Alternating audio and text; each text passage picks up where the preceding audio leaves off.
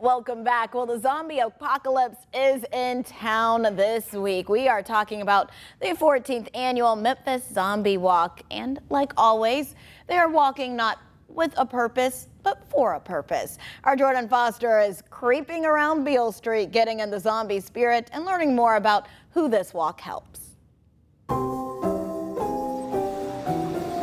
We're here on Beale Street where things are getting pretty spooky this weekend.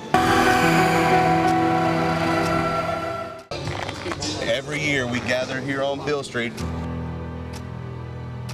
and we raise canned food and money for the Memphis Food Bank.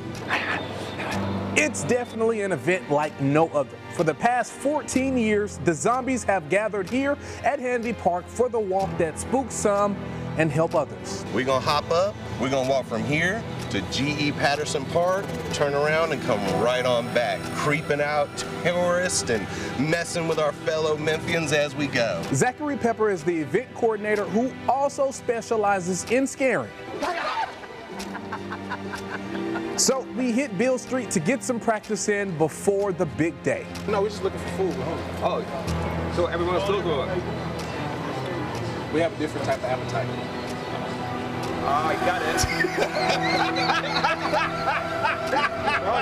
And we even made some new friends in the process, like Melissa.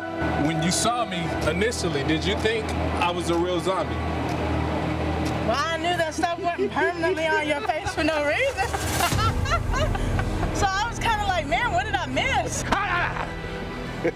But the coolest thing about the Memphis Zombie Walk is just how much food has been raised over the past decade. These folks provide a real service to fellow Memphians, which for me is the biggest thing. We have raised tons, literally metric tons of food.